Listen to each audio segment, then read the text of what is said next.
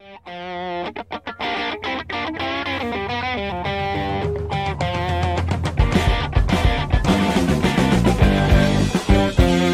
everybody, welcome to TraderMerlin for your hump day. It is Wednesday, exciting day out there. We've got Tiger Barry joining us. What an honor to get the Kansas City royalty to join us. Tiger, good to have you with us. Glad you could join us live for once. I got Les, John Donardo, David. I'm seeing you all over the place today, man. Starting a session this morning. We see you here. It's good to have you guys.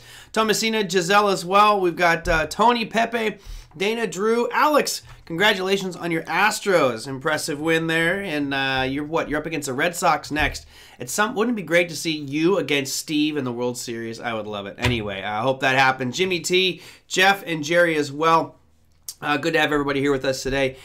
We've got a lot to talk about. I'm glued to my screen over here watching cryptocurrencies right now, as some of these ones are just going crazy in my portfolio. Loving it. And Katut, good to see you as well. Let's see, what do I want to start with today? I had some housekeeping stuff that I wanted to get out of the way, but I forgot, and I can't remember what it was. So we'll just have to dive right into today's show and get on with the process. So here's what I want to talk about to start with. Jeff, who I think that might actually be Jeff here with us today. He sent in a question, a comment really. Says the turtles use this indicator called the Donchain Channel. I don't have that on Thinkorswim or TradeStation. Have you ever seen / used it? Well, I have, and therefore I figured we would talk about trading Donchain channels. Now, before we get into Donchain channels, what they are, how they work, I think everybody here understands my hierarchy of trading tools or utility. Number one, price, right? You should always be looking at price. That's the most important thing. Your trade should be based off of where price is and what price is doing. Now, if you want to add on different layers of validation, of support to help you through that process, then sure, go look at a lot of these different indicators. I think they can be useful, but most of the time you can get all the information that you need from the price chart. And Donchain channels are no different. Everything that is derived into that indicator is taken from a price chart. So once you understand how it's constructed and what it's telling you, you probably won't need to look at it anymore, but I will show you. And yeah, day of the dot, right? We're at 25% today. Boom, boom, moving that one up in my portfolio.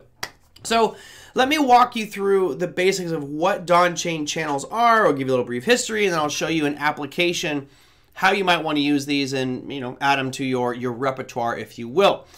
So I'll start off with a little bit of a channel here. There you go. You've got T-Cruise. I'm not sure if it is price channel. There's varying degrees of price channels. So there's like probably 15 different versions of quote unquote price channels. I'd have to look in Thinkorswim to see if it's actually a Donchain channel, but we can, I guess once you understand this, you can go verify, I guess. So basically this guy was a commodities futures trader. He was really kind of the father of managed futures many, many moons ago, 1905 to 1993. He just looks like he would be the super geek. This to me reminds me of like a Scott McCormick if he was around back in the early 1900s. This is what Scott McCormick would look like. Just a nerd, but so smart and brilliant at what he did. Of course, I'm going to get hate mail from Scott McCormick now. That's Scott McCormick's Halloween costume, by the way. I'm just kidding. So here's the basics of Donchain channel. It's extremely simple to understand. It looks confusing on a price chart, but once you know the math and how it's calculated, extremely simple. First, start with a candle, and I'm using black and white candles because it's just easier for me to see. Black candle, obviously, it had a down day for whatever time period this was. What a Donchain channel does is it says, let's take three components. Number one is your highest high, so I just mapped a little blue line or a black line across the high. It takes the middle channel, which is really taking the high and the low and dividing by 2. So you can see in red there, I've mapped out the low for that candle, and I mapped out the high, and then the middle is simply take those two numbers, add them together, divide by 2. That's all it is. Very simple, right? It totally look like Larry David here, right? Okay. Now, here's where it gets interesting. Those lines won't change until something happens. So for example, let's say this is a daily time frame. What it'll do is it's going to keep these lines here for X amount of bars. In this case, the default for Donchain is 20. So it's going to use 20 candlesticks worth of data to formulate the calculation. If it does not break this high or this low for the next 20 candles, it will look exactly like this. It's just simply going to stay perfectly horizontal. So for example, next candle slightly up, down near the bottom of the range, these lines are not going to change. Second candle, looking great, looking strong, starting to pick up. Maybe it bounce off demands on, who knows, but starts to rally up a little bit. But still, those lines won't change because it has not made a new high or a new low. Again, until those change, nothing's going to happen. So you can see I'm kind of just going fast forward here. You know, nothing has changed. All of a sudden, we get this candle right here that breaks out. And notice that those lines adjust. The bottom one has not changed its slope at all. The bottom line is perfectly horizontal. Why? Well, because it hasn't made a new low. But it has made a new high, so this all of a sudden starts to adjust for the high. So you'll never, ever have something outside the upper Donchain channel, right? Because it's always taking the highest high. However, you will see the middle line here is sloping upward because it's now taking this new high plus that old low dividing by 2. Pretty simple. It really is not a groundbreaking piece by any means. So what does this look like on a price chart? Well, let me bring it up for you. So here's Polkadot, which is bouncing all over the place right now. Let's just go to the indexes because that might be an easy reference. So here's our S&P 500. We've already got some lines on there. Let me see, maybe I can get rid of those lines by going to SPY, but I think I marked that one up as well. We got lines all over the place. All right, so here we have the SPY, and I think everybody here can see very clearly strong uptrend. Well, maybe it can clue us into potential trend changes, and you have to understand that this guy, Richard Donchain, was a trend trader. And so you look at some of the most successful traders in the history of financial markets. They're trend traders, generally looking at the bigger long-term time frame trends. So I know initially, Jeff, you'd mentioned the Turtles, right? The Turtles are kind of a famous investing group. I encourage you guys to go check them out. There's a lot of books about the Turtles that you can get for free. Just go to Google and you can type in the name of the book and then space.pdf, and you can usually download a lot of these books. All right. I think there's actually one that's called the Turtle Trading Tactics. So if you look at turtletradingtactics.pdf, that will kind of show you their whole strategy, which is a nice momentum trend following strategy. So yeah, Jerry, kind of like Richard Dennis, right? Most of these old Chicago floor traders, and you look at somebody like a Bob Dunn as well, it's about the trend. That's where you get the biggest, most powerful, long-standing moves if you step back and just go with the trend. So this is that. This is a trend following tool. So here is your SPY. I don't think anybody needs me to draw lines on here to tell you that this thing is in a strong uptrend. Granted, it looks like it's getting a little weaker right now.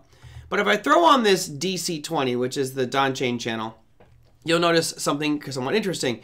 It has been making higher highs, higher highs, higher highs. All of a sudden, really starting about September 30th, it just started to make some lows. And this is where, depending on how you utilize Donchain, it could be giving you signals for a trend reversal. And why is that? Well, the way that people use this as a signal, and by the way, these are the color codes. I change the colors just because it's easier on my eyes. So I've got that upper high is in black. I've got the lower low in red, and then I have this little blue line here, which is basically taking those two, dividing it by, adding them together and dividing by 2. Tom, the Turtles were a band. Yes, there's a very famous group, by the way. And Tom, I know you're kind of the engineer type. You probably would love it.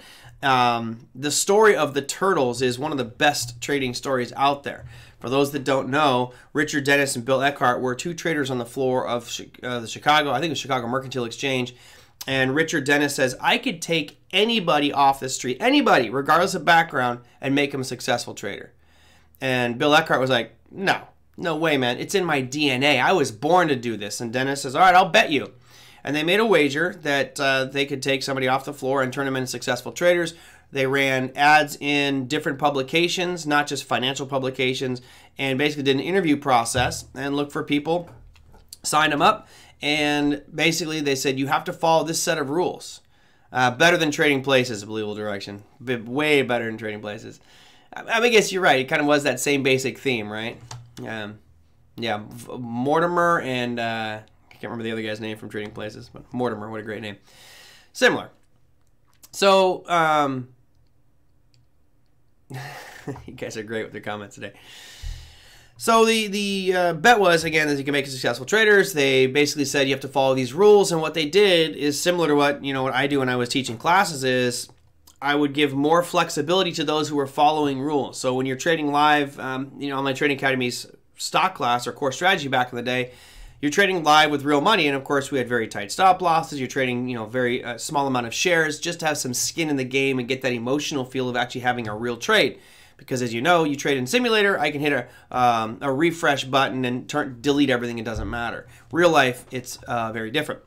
So ultimately what they did is they found some people that followed the rules. They increased their share size or their account size and gave them millions of dollars to trade. And history has proven that they have become some of the most successful traders out there simply by following a plan and rules. And I think that that's where indicators like the Donchain channel work, is because there are specific rules. There you go, Randolph. Thanks for the Randolph and Mortimer.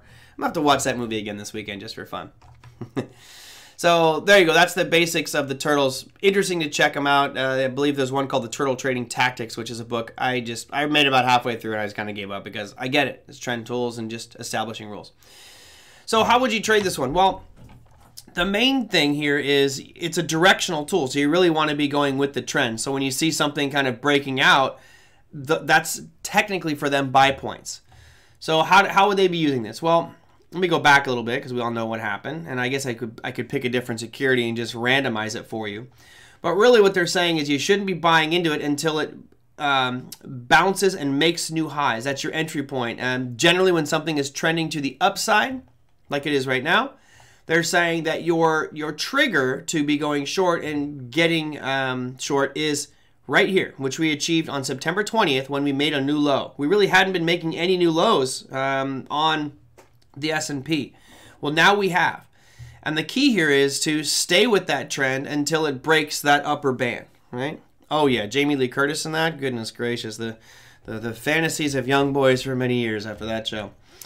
So it's all about rules. And one way that you can enhance your success with this is if you're using Donchain or any real trend following tool, I think you take a step back and you look at the granddaddy, the best of them all, which is moving averages. So we'll go back and I'll add on, let's say, 200 period moving average here, which is certainly lagging, very lagging, but it's giving you the overall idea of where we should be. So in this case, even though the Donchain channel is saying to sell and actually maybe go short because now all of a sudden we're making new lows and making consecutive new lows, it's really more about staying with it until this 200 period moving average rolls over. It's simply a probability piece, and that's kind of my own little addition to trend following tools like this, even Bollinger Bands, right? If I'm looking to go short on Bollinger Bands, and I'll make the comparison here in a second, I want to make sure that that moving average is rolling over, because right now the odds are this is going to continue to go up because the trend is that way. So the 200 period might be a bit long term for you. You could change this and maybe go to 100, which obviously cuts this in half. And then we can look and you'll see it's still trending upward, right? Don't worry about it breaking down below the moving average. That's not important. It's really the change in picture. Now, at this point right here, if we had that 100 on and we're using this Donchain channel, you can see that it's now making a new low on the Donchain. So essentially it's saying you should be exiting your long positions. For me, that also means you could potentially be going short. Now, it also bounced right off the 100 period moving average, and now all of a sudden we're below it. So this is actually setting up to show more negativity on the SPY. So I still have a second half of my puts that I haven't gotten out of. I'll rely on this maybe as a decision support tool, but it's starting to show more negativity. The only thing that's not working for me with regards to the Donchain is the moving average still is trending up on pretty much every moving average. See, even the 20, well, the 20 is going to be pointing down, right? You can see the 20 is dripping down right here, and that's just because the last 20 days has been predominantly down. So the question is, do you use it? Should you use it? Well, I think it's definitely one that might be helpful for some of you. The problem I have with this indicator is a lot of people are using it to make their trading decisions for them, and I think that the price should be the main piece. So for example, if you look where we are right now, and I'll take the Donchain off.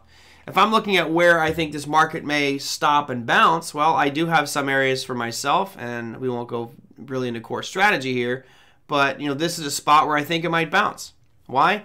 Well, we had a real aggressive turnaround. We had a sharp sell-off, and then it ripped out of there aggressively, and notice we have been bouncing off it over the past couple weeks. So to me, this is probably that final piece, the final line in the sand, and if we can get below this, then my bias has to change. My bias has to turn into short selling and certainly exiting some long positions, but mainly opening up new short selling positions. So I'm more a fan of using things like Donchain Channels or Bollinger Bands in conjunction with supply and demand. So if I find a good demand zone and Donchain is saying you should probably get out and it's coming into demand, I'm not getting out yet. Right? So I'm overriding the Donchain signals simply by using the demand zones. That makes sense, everybody? You should always, to me, supply and demand takes absolute priority over whatever any indicator is telling you. Buy, sell, hold, or indifferent. Just look at what supply and demand zones are telling you. So let's go to a different security, one that I never look at, Apple. All right, so I can tell you right now some basic things about the Donchain channel. Right now, we are seeing the Apple shares with the Donchain have been on a fairly decent uptrend, not as good as the S&P, but now all of a sudden the Donchain is going to be making lower lows. How do I know that? Because you look the last 20 bars or so, it's been making new lows. So it's just simply trending down, trending down. Exactly, John. He says, John Donardo says, Donchain seems to be like a trend enhancer, but reward to risk is a big factor. Absolutely. Absolutely. I think so. Yep, there's the appearance of my yellow box. I think that's what I'm going to be for Halloween. I'm just going to be a yellow box, and only you guys will get it. All my friends will be like, who the hell is this guy? You're a yellow box. So let's put them on here. And again, if you really want to learn indicators, the easiest thing to do is to get a piece of paper and write down, okay, this is what the indicator is telling me and how it's constructed. And then you put it on a couple charts and you look at it. After that, look at the price chart first, and then tell yourself, what would the indicator be telling me, right? So if I look at this right now, what's going to be happening is, this is, I don't know how many bars, but I'm pretty sure this is more than 20 bars ago. September 8th is more than 20. So what it'll be showing me is all of a sudden the top of my channel is going to be dropping because prices have been making lower highs, and the bottom will be dropping. So we're going to see this thing trending down. There you go, right? So you're seeing both of them trend down rather aggressively. I didn't need to put these on there. I could just look at price once I know what the math behind Donchain channels are. And it's very similar. It may actually not allow me to do this. I think let's go turn off Donchain. Notice Bollinger Bands are telling us almost the same thing. The difference between these two is that Donchain will lock and hold a high for a while. You can see that right here on Bollinger Bands, it rolled over and started to come down rather quickly. Whereas if I put the Donchain, it stays up there for a while. And I actually like the visual of this better because it tells you kind of here's where the high was and giving you a 20-day window or 20-bar window where it's going to stay that way. Right? You got a 147. Let's throw it on there for you. 147.50 supply zone. I would say that's the peak of it, right? You got this little guy right here. That's what you're addressing. You want a yellow box? Let's throw a yellow box on there. All right. So if we do something like this, now you can have yourself a little zone, and looking at what the Donchain channel is telling me, it's telling me that right now we're seeing sell-off pressure. We're seeing downward movements in it. And forget that this is Apple. No, I don't think it's Wendell's expertise. I mean, Wendell is RSI. He loves RSI. Granted, he's a chartered market technician. So Brandon's a CMT, as is Scott McCormick and others. So it's not like he's not an expert in these. There's just so many different indicators. But bottom line is I'm just trying to give you some simple rules. In this case here, it would be telling me that if it rallies back up to this, 147 mark, 146.75, somewhere in there, I'd be looking to short Apple. It seems almost sacrilegious to say it. But that's what it's showing me right now. You got a nice little supply zone. You got the trend coming down on price. Granted, our longer term trend is up. I still have my moving average on here, which is conflicting my decision to go short, right? Moving average is still moving to the upside. But the more that Apple traverses sideways and starts to chop, what you're going to get is this is going to flatten out real quick. And it'll flatten very quickly, primarily because of this move that happened from June 3rd to July 16th. This huge run up here in a certain amount of days will all of a sudden, remember, a 100-day moving average or 50-day moving average is using a specific window of time. So let's just, and I don't know, let me see if I can actually calculate this out. I don't know if it'll show me 200 days. I want to see if I can get 200 days with it. Yeah, it doesn't tell me how many days is on this, unfortunately. Text, style, show bars, show, there we go, bars. Okay, so I'll do a 100-day moving average, which brings us to right there. All right, so you can see that in another 2 weeks, it's going to start this yellow box, which I'll take away from my supply demand zone. This is the amount of bars that are calculated in that 100-period moving average. So as soon as this moves forward, right, this is 100 bars worth of data. As soon as this box moves forward, you'll start to see that data, that it'll disappear, right? So once it starts to move up here, all of a sudden, that when we get to here, notice that up move is now completely erased. And when that happens, so by the time we get to December 6th, that entire move will be gone. Does that make sense, everybody? So yeah, once we get to December, I mentioned December 6th, this entire up move will be gone, and that 100-period moving average will now not only be going sideways, it'll be drifting down. And that assumes that we kind of chop sideways here or move slightly up or slightly down. But if you take this big move out, all of a sudden things start to roll over. I'm hoping that makes sense, everybody out there. Oh, NJ, thank you, my friend. Appreciate that. Love it. Yes. And, here's another thing. I meant to bring this up on the show the other day. I get pulled in so many directions with thoughts, the way my brain works. Another thing that you could be looking at here is not only that it's starting to trend down, but a lot of times when markets start to roll over, you can look at the leaders of these companies, and lo and behold, they may be selling shares. And Margaret's totally right. Tim Cook sold, not only did he sell some, he unloaded a lot. So how do we know that? Well, let's go to something like FinViz, right? You guys see here, you got FinViz. You'll see one that says Insider, or you can just type in the symbol for Apple. Apple. Boom. Hit enter. It brings out a really cool little profile sheet for you of almost everything to do with Apple. So here you can see all the basic statistics. You can see all the different upgrades and downgrades. Everybody's talking outperform. One actually downgraded it on September 1st, but almost everybody else is upgrading. Recent news, and then some basic fundamentals, and then here is what I like. Down at the bottom, I know it's kind of hard to see. Let me zoom in for you guys. You have the most recent transactions. So the chief operating officer, the coup, Mr. Jeffrey Williams, just sold 165,000 shares for $23 million. Now, sometimes what you'll see here is it'll say options expiration, and they basically are exercising options. That's no big deal, right? That's normal. But what you're looking at here is different than that. Look, all this is sales. You've got nothing but sales going on right now at Apple. Right? This would show you buys and sells, but this is just basically showing you, you can see on this one, nobody's buying at Apple. And here is your chief operating officer, April 5th. He sold another 133,000 shares. So, he's raking in some serious money, just made $23 million. Tim Cook was interesting. Here's your chief executive officer, Timothy Cook. He sold 2.3 million shares for a total of $354 million. Really makes me feel like an idiot that I'm working my butt off and not making that much money, like where I could have just started a company. But anyway, he still has 3.2 million shares, so let's not get too teary-eyed thinking about what he's doing. But this is kind of interesting, seeing that almost everybody on their payroll, at least on this screen here, is selling shares. Now, Timothy Cook sold out at 148. Oh, really? Where was 148? So he sold out right here. This is actually probably his sale right here, because that's 2 million shares.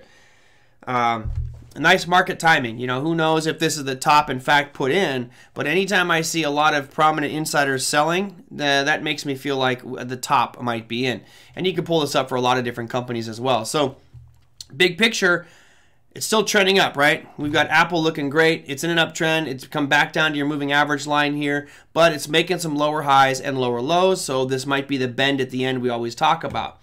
You add on something like these Donchain channels, and it's actually kind of giving you a little bit more confirmation, because now you can see through the Donchain channels, it's starting to break some new lows, and the high is trending down aggressively. So it doesn't mean it's the end. I just really think that it's going to be, again, decision support tools. Let's see, John, what do you say? They're not selling because of grocery inflation. No, no. And, you know, it's funny. If you look at the timing of Tim Cook's sales, so here it was August 25th. Remember, that's when everyone was really like up in arms talking about the potential supply shortage and going into the holidays. So to me, what this just says is Tim Cook was like, we're not going to be able to get chips for our phones. We're going to have a bad holiday season. I'm unloading some shares. You know, in hindsight, we'll never know. That's just my jaded, skeptical opinion of the entire financial system, that everybody's lying and cheating and stealing. But that's how it will hopefully give you guys some little bit of edge or insight into how these guys are trading, what it looks like, and what the insiders are doing, which I love. Uncle Sam is glad to hear he sold 23 million. Yeah, but you know what? He'll probably do something else so he'll find some tax way that he won't pay taxes on that money. Just the nature of the beast. Anyway, that's a resource I definitely encourage you guys to check out. It's insider selling. I don't talk about it too much. But, you know, the question of Donchain, do they work? Sure, absolutely. I think you increase your odds of using Donchain by keeping it with the trend. So if you are, if it's a uptrending market, then I think that you want to obviously be looking for buying opportunities. If it's a downtrending market, you should be looking for selling opportunities. Now, a lot of times they will use these and say it's designed to be a turning point indicator. Okay, well, you know, if you're using this right now and saying I'm waiting for this to make some new lows to short, okay, it's giving you some signals. How long do we hold on to that opinion? You hold on to it until you're proven wrong and you hit your stop losses and you're out. So, you know, this could be the beginning of the rollover. Who knows?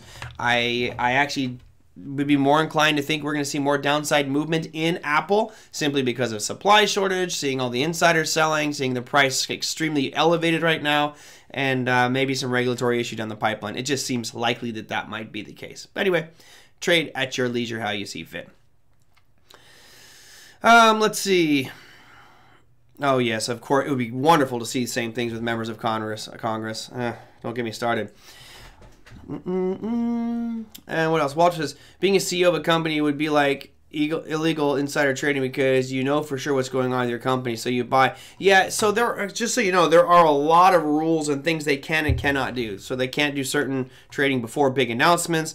But, you know, if you're smart as a CEO, what you do is you schedule these things in advance. So it's like you schedule a sale.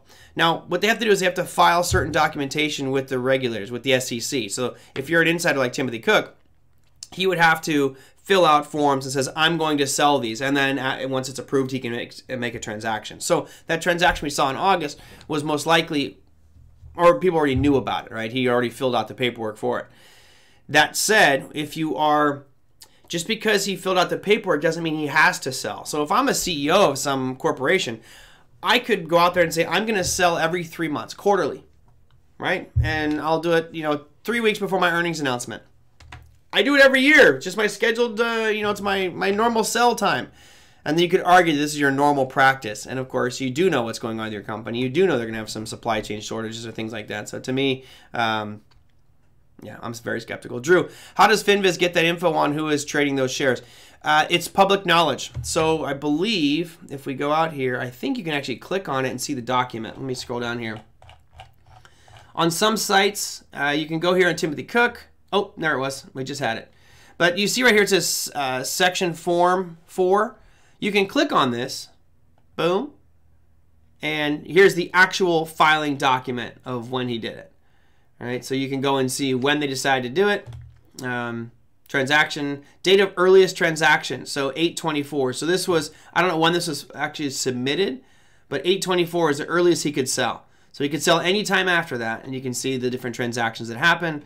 But yes, it's all very public knowledge. And he has somebody, oh, he's got an attorney, of course. We can make that much money, you can have an attorney doing it for you. And there's all the little details in here, explanations of responses and all that stuff. But yes, they have to file a document. And you can see here, this is all of Timothy Cook's transactions, right? Going back years, you can see multiple years worth of transactions here. Man. But this recent one, okay, let's just start back here at the bottom, right? Let's scroll back, and I want to see what year this was. So on March 26th, and the year was 2008. Woo, lordy. Okay, guys, if this doesn't tell you that something, the writing's on the wall, I don't know what does. So this legal document here is showing his sales back to 2008. So let's refresh here. And I'm just going to scroll up, and I want you to notice this column here. This is the total amount of the sale, all right? So you've got 11 million, 15 million, 36 million, 64 million. The most you see on the screen so far is 64 million. Here's 24 million. And again, now we're probably up into 2010, 11. Here's 54 million. Notice the recent one, 354. That's basically him going, yeah, I don't see much upside. I'm out. I'm bailing.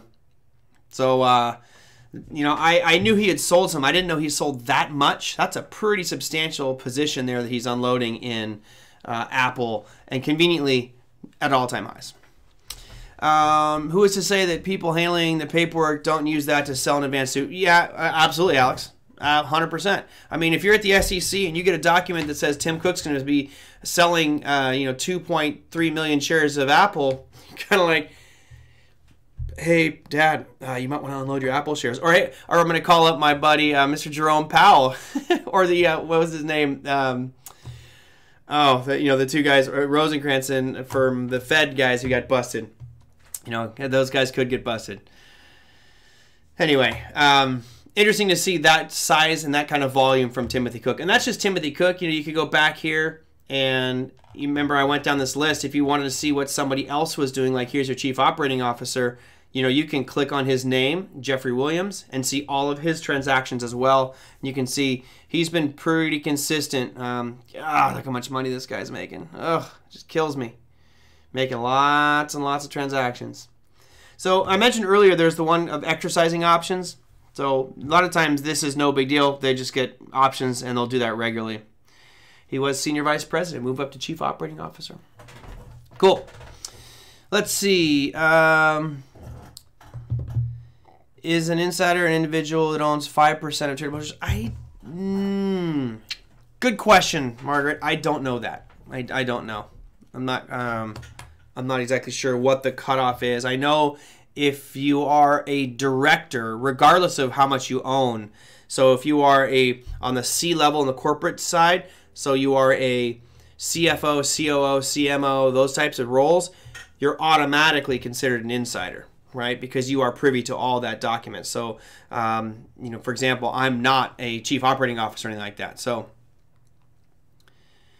Timothy Cook had to report Nike option sales. He may have something to do with Nike. I don't know the logistics behind that, but number one, there's a couple reasons that you would have to report. If you own over a certain amount of shares of a company, you have to also report that as well. I think it's 5% for that one. And he may have some working relationship, but what we can do here, let's go to Nike and see when he did that little transaction, shall we? So let's go down here and check out... So he's not considered an insider because I don't see any Timothy Cook on this one. But there might be, not necessarily insiders. There's a major holders one, but I don't know if we can get that information from this site. Let's go insider. Yeah, top 10, yeah. Let's just click that and see if it gives me NKE. Yeah, unfortunately, it's not going to let me whittle down to the depth that I wanted. I'm not sure what I showed there, but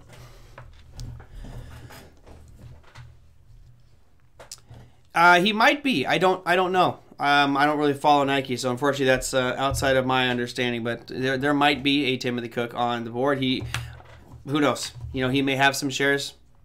Don't know. Kind of like Steve Jobs having shares of all kinds of other companies as well. Remember, he was in Pixar and Nike was hidden in one of the lines. Well, let me see. Do this real quick. I don't want to spend too much time on this bad boy. So let's go to NKE. And I don't see Nike.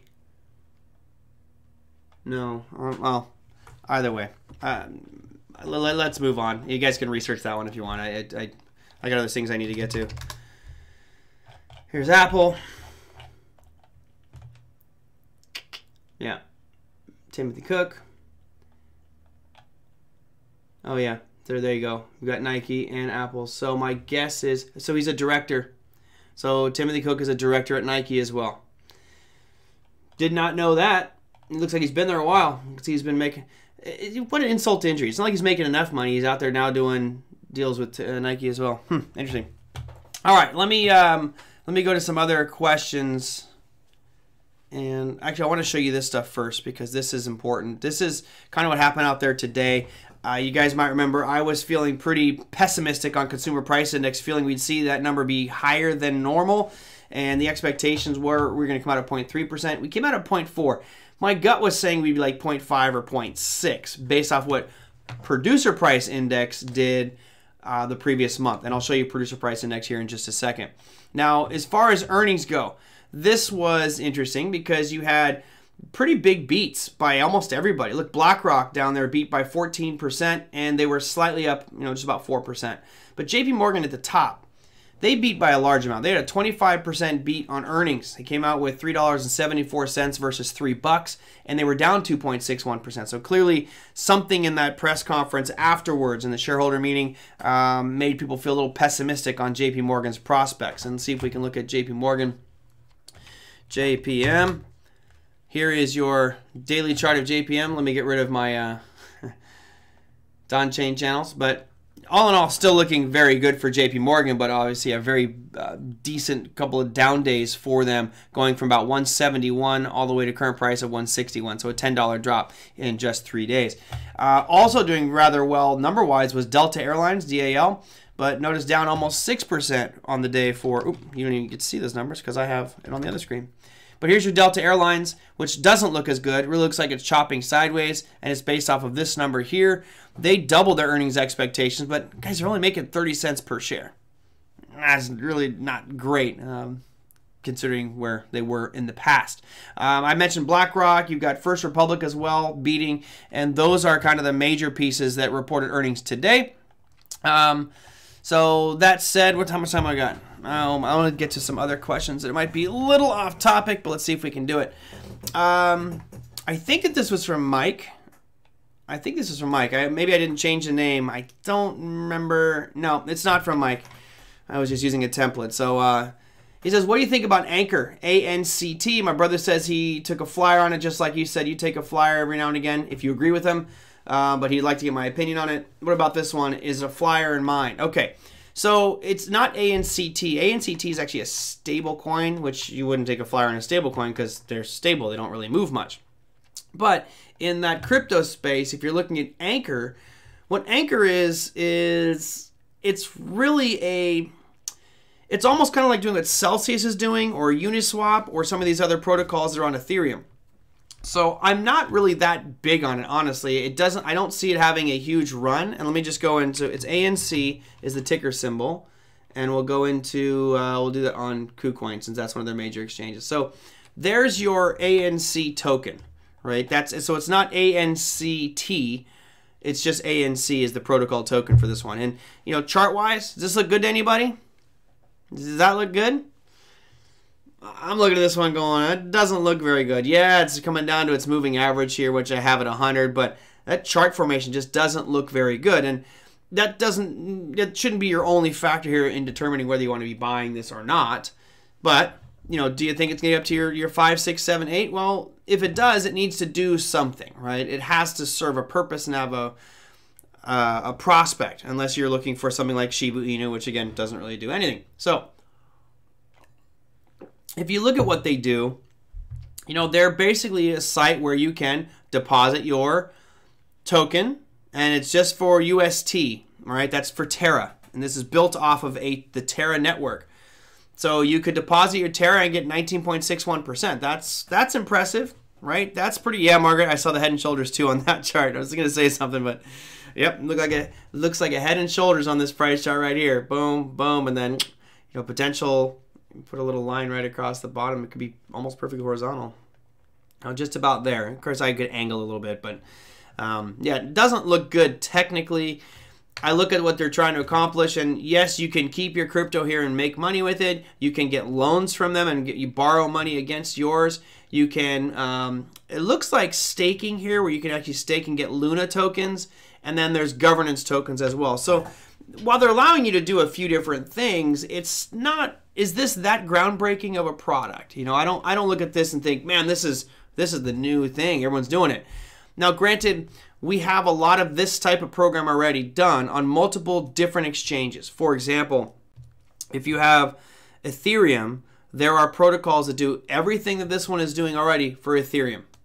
And this is just on Luna, or sorry, Terra. So this is built off the Terra network, which is a different blockchain, which is fine, right? Which is fine. Notice here, if you put in your ANC tokens plus the Terra coins and get a liquidity provider token, you can get 77% per year. So, I mean, obviously that's appealing, very appealing, but they're paying you in Anchor tokens, which might not be that great, right? Because you can see that their token has been drifting down here. So I don't see this as being one that's going to be a huge flyer. You know, would you keep a couple bucks of it in your portfolio? Yeah, okay.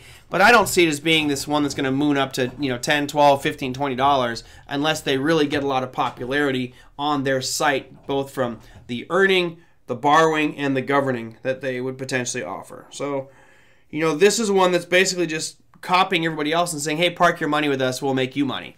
I'm looking for ones where the projects are bigger than that, right? I want somebody who's building their own ecosystem. I want somebody who's building interoperability between blockchains and things like that. I think those would be the ones that pop. I mean, and you saw Polkadot today, or some of you saw Polkadot today. Let me see if I can bring it up here. It was really, really rocking to the upside. Now it's given back a bit, but you know, you have an 18% move up today. This is a one that does parachains, where they're trying to link together the different blockchain products. So you've got, you know, Ethereum and Binance and you know, Cardano and Polkadot saying, hey, we want to find a way to link you all together. You know, call it the universal language that ties everybody together. That was an interesting product for me, and it's been a very, very nice day with regards to Polkadot. I don't know if I would call this mooning, not quite the 99 billion% that we saw a couple days ago on Nano Dogecoin, whatever that stupid thing was. So that was one. So yeah, I'm not a huge fan.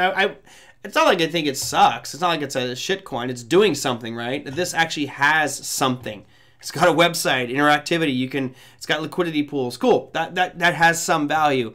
Like I say, it's not like Shiba Inu or Dogecoin, which don't really have any value. Okay, last one. And this is for Manuel. Thank you so much for all the contributions, support, and yes, I would always love to drink some Peruvian honey wine. Why not? Manuel says, I wanted to get your thoughts on Chinese stocks. I think you meant to say Baidu, Alibaba, and FXI, as these were beaten down a lot. I would like to know how I can get more in-depth information, sources for these companies. If you go for China, would you be interested in small or medium caps? I don't really care either way for cap size. It doesn't bother me. It's about the company themselves. And I'll be honest, if you look at the charts of Alibaba and of Baidu, I mean, these guys have really been beaten down. I think Alibaba is a very good potential buy. Let me start with Baidu. So here's your Baidu chart. You know, the trend obviously is ugly. The only good thing is the most recent low, which happened October 4th and 5th, is higher than the previous. So maybe it's stabilized a little bit. Maybe it's going to start to rebound up here. You know, I would maybe put a line in the sand for yourself and say, look, if it can close above this call it 170, right? And that would be perfect, because not only would it be breaking this most recent high, it would also be breaking this moving average to the upside. So Baidu, you know, not my favorite company in the world, but I think it looks appealing for a long-term hold. Now, here's where I like Baba. Baba, look at this previous high. So you go all the way back into October of last year. So a 1 year period of time, this thing was trading at $320. It dropped all the way down to $138. You know, is Alibaba going away? I do not think so. The challenge right now is if you look at the acceleration, how quickly this is tanking. Notice how price has really extended away from these moving averages, or this moving average in particular is the 100. It really has pulled away. Now, granted, it has been a beautiful bounce over the last week, but does that mean that this downtrend is done and you start buying it? That's a very risky trade. Very risky trade. So I personally think if you're going to hold Alibaba long term, oh, Rob, thank you so much, man. You're awesome. You're number one, Rob. No, you're number one. Thank you for that, Rob. I appreciate that. You know, you look at where it fell into, to me, it really wasn't in any strong demand zone that would have caused this bounce. I think it's just that way oversold situation. One thing that I do like to look at is volume. And this has been one that's repeatedly been asked of me. I love when I see really aggressive sell-offs like this and then climactic volume. Kind of like you saw back here in August, the end of August. It was a really sharp sell-off on huge volume. That would have been a buy point for me. Of course, as you can see, probably would have stopped me out on this next move down. But I like buying real climactic volumes against the trend. So yeah, I like Alibaba long term. I'm a fan. I'm a shopper at Alibaba, and I think that they've got great potential. It's just right now you're dealing with major supply chain disruptions and shipping. So I told you about those e-bikes from China. Well, right now those things have gone up significantly in price because of the shipping, and of course people like myself who might have bought some more are now going, you know what? I'm not going to buy any more right now, and that's going to hurt those vendors from Alibaba, and of course hurt their profits. So I think there will come a time, per the discussion we had yesterday, where all of a sudden we get the shipping back to normal. Elon Musk citing that they're building all these more boats and factories and all that stuff. That's all going to take some time to get to market. And it's going to take time to get that impact on our markets, not necessarily impact on our markets, but to get that supply moving again. When it does, these could be some very, very good plays for Chinese stocks. You wanted FXI and JD was what I'm seeing from others. So FXI is obviously a broader way to trade it, right? You're trading a much bigger index. It doesn't look as appealing as the other ones, but still downtrend, lower highs, lower lows. This one right now I'm not liking. Why? Simply because it's making lower highs, lower lows. You looked at Baidu. It's making lower highs, but it's making higher lows. So this one looks the most appealing simply from a potential breakout above 170. And then Baba, just because I'm biased, I would probably wait a little bit. If you can get a price that moves up above this, was it 178 level? Then you start thinking this could be the bottom put in, but it's still making lower lows and lower highs, so it doesn't look as great. Let's see. I appreciate it. Those e-bikes are so popular here in Atlantic City. Oh yeah, here in Southern California as well. I mean, I love riding them around, but man, you have to be so careful. I mean, ours do 30 miles an hour, and without a helmet, man, you crash. It's not a pretty picture. Let's see, JD.com. All right, out of all the ones we looked at, doesn't this look better? It's not making as significant of lows. It's stabilized a bit, and now it looks like it's actually starting to make some higher lows and potentially some higher highs.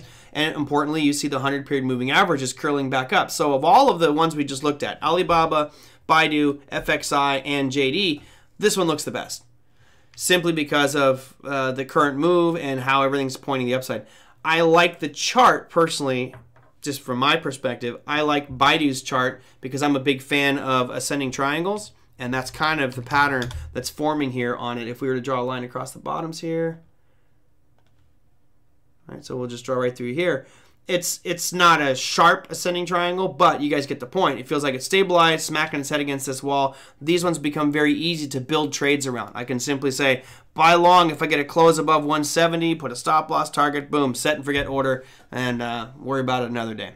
I'll let you know. I may actually jump on Baidu if it gets above 170, but we'll have to wait and see. Right now we're at 163 and change. Cool. There you go, Katut. That's JD. Also for Adam, you guys requested, ye shall receive.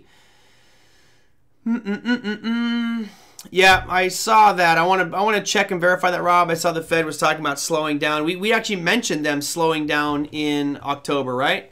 We talked about, not only did we talk about the Fed tapering their purchases, we talked about them also that they're not raising rates. God, I'm reading the chats, all of a sudden my brain skipped. But the Fed was talking about, yeah, potentially raising rates here soon. And then we have the Bitcoin ETF, and we had the tapering of the Fed purchases expected to happen in October. Well, looks like we're getting the Fed tapering a little bit. Kind of did that one discreetly, but I'm going to check and make sure that one. What about Algo? All right, well, we'll do that one, and I'll wrap up here and go through some economic announcements for tomorrow. Here's Algorand. Price chart doesn't look great. It's really what we call a symmetrical triangle. You've got lower highs and you have higher lows. So it's compressing. I'm long-term bullish on Algorand just because I have this feeling that Charles Hoskinson's going to go and do something with them and really start to help out Algorand, because I think he really likes the guy, which is kind of funny. But yeah, that's it. I don't think the chart is anything special. It just looks like compression of price right now. All right, let me go through the announcements for mañana. Here's what we've got cooking for tomorrow. Now, of course, we had consumer price index today. We're going to have producer price index tomorrow. And notice they're expecting it to drop. I find it interesting that if they do drop, you know, where do we stand? If they drop on PPI, then that might justify a slight increase that we saw today in CPI. Although I just don't see costs dropping. Everything I see shows prices are rising. So that would be a really important one to watch an hour before market opens tomorrow. You also have later on in the day crude oil inventories, which, as you guys have been watching crude oil, that has been a very popular one. A little bit of a down day today. Here is crude oil. You know, still looking really strong. It would not surprise me to see a retest of this 77.50 mark and then bounce back up.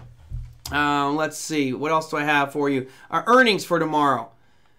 Boom, boom. Earnings. Bank of America, Citigroup, Wells Fargo, Morgan Stanley, U.S. Bancorp. More financials and big financials tomorrow. You also have Alcoa for anybody in the metal space, and United Health Group and Walgreens Boots Alliance. That's who's reporting earnings tomorrow. All right, NJ, you said debating getting an e-bike or a scooter. I'll tell you what, you should get the ones I got because they fold up into a very small little package and they're really stable. You get the scooters, I don't know. What are you gonna? It's tiny. You can't really go too long at distances. I don't know. I feel like the bike was the way to go. I love the folding version as well. I can send you a link if you want to the company that I got them from, and maybe they have distribution on the East Coast. I think you're in Atlantic City. You said. All right, guys, that's going to do it for me. Tomorrow I've got Wendell. Mr. Brandon Wendell will be the guest on tomorrow's show. I'm not sure what we're going to talk about. You guys can definitely help us with that discussion. You have my email on the screen, which is TraderMerlin@gmail.com. And many of you sending in comments and questions, so thank you for those that do. I always love the participation, the feedback. You guys give me topic ideas. For example, today's show was predominantly because of Jeff's question about Donchain Channel. And, you know, my summary of it would be, yeah, they're cool. They work. But I don't think you should put your emphasis exclusively on the Donchain channel or Bollinger's or MACD or RSI. It's decision support. It's kind of that second piece that helps you, I guess, confirm decisions. Which bike? Let's see. Hey, real interview, Les. Right? It's you're only an hour into it, man. That's a 5-hour interview, but Charles Hoskinson, man, I think he's a very special dude. Let's see. I'll show you the bikes here. I think it's Vituvia bike. So here is, I'll bring it onto this side. These are the bikes that I got. And so I bought Vituvia, and you can go to the Vituvia bike. If you go through this site, you pay a lot more. And if you are going to go and buy them, you know, negotiate. I have these two models here in the middle. You know, they say they're $12.99. You can get them down to probably for $900 if you negotiate, maybe lower. But I initially got mine for $800. Love them. They are great. They split in half. They fold. They're fat tire, 20-inch tire bikes. They do 30 miles an hour. And you can probably do, I'm guessing, probably 30 or 40 miles on the bike. So I can ride long distances, and you can see how those look. So I feel like I'm a salesman for the bike right now. But, yeah, I love them. I think they're absolutely fantastic bikes. But I thought they'd be cheap garbage, you know, because they're from China. You're like, this is not going to be a really good bike. It's going to be kind of crappy. Psh, love them. They're great. Okay. Cool. Awesome, guys. So sorry for the little sales pitch at the end. Of course, I don't get any royalties from these bike companies. Maybe I should start a bike business as well. Thank you guys so much for all the participation. Those that sent in donations today, Rob, I appreciate that, as well as NJ. Thank you guys so much. If you have comments, questions, feedback, send them in to me at TraderMerlin@gmail.com. For those of you in Crypto Investor Live, I'll see you tomorrow morning. And we'll have all kinds of fun to talk about with Polkadot and other things tomorrow. All right, guys, that's going to do it. I will see you all mañana with Brandon Wendell. Take care.